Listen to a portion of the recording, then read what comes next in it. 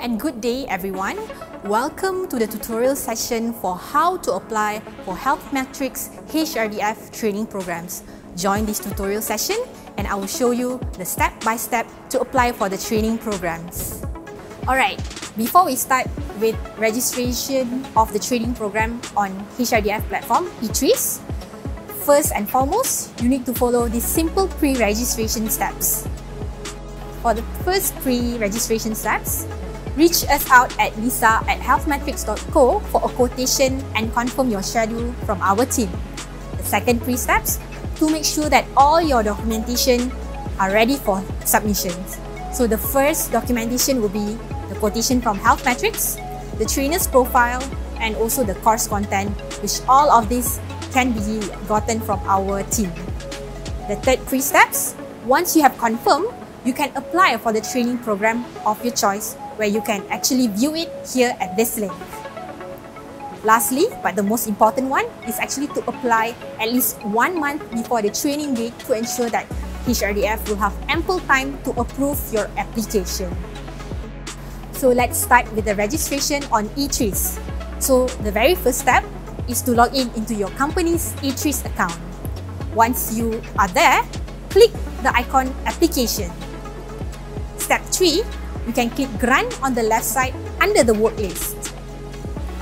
Step 4, click apply grant on the left side under the work list. Step 5, click apply on the left side. Next, for step 6, click the scheme code and select SBL-Khas Scheme Bantuan Latihan Khas and click apply. Next, for employer's profile, this is step 7, to select your immediate officer and click next.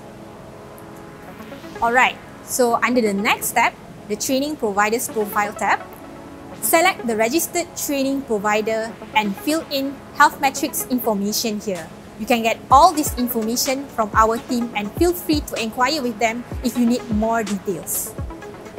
For step 9, please select the training program and key in all the needed information where appropriate and click next. So here's some notes for you to take note in terms of this training program. To select the training program, you can always refer to our team to know the exact title of the training program. For the explain the background and objective of this training, you can always refer back to our course content as it includes all this information there. And the next part, the relevancy of training. Explain why participants should attend the training related to their task or career development. For step 9.1, please select the trainer from the training provider list, click add and click next. You should be able to get this information based on the trainer's profile that was sent to you by the HealthMetrics team. Alright, so we're done with the training provider's details. Now, we're going for the details of the training itself. So for details of training, this is the step 10. Please key in the training location where appropriate and click next. So this really depends on where your training location is at the moment. So you can actually just choose from the drop down and then click next. Alright, so now we're moving on to the next step, that is the level of certification. Alright, for step 11, please select the level of certification where appropriate and click next. Alright, so now we have come to the summary of trainees. So this is step 12.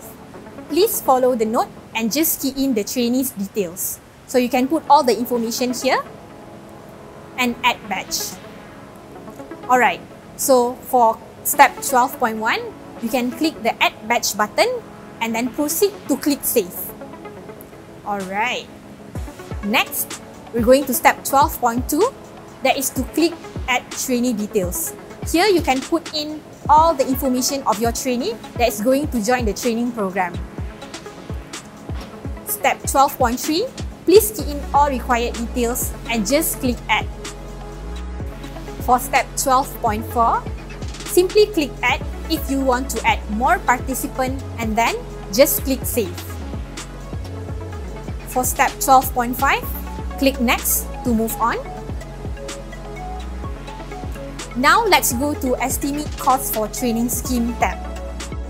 Alright, for step 13, please key in all the course fees and allowance details where appropriate and click Next.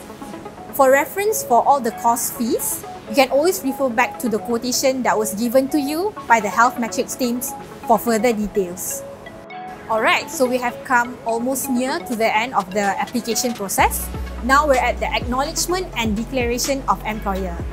Step 14, please tick the declaration and select Grant Officer. For step 14.1, please add attachment. So the attachment here consists of quotation, trainer's profile, and course content. Proceed to click Save and click Submit Application. So now you are done with the application on eTRIS. So what you do now is wait for the approval email from HRDF.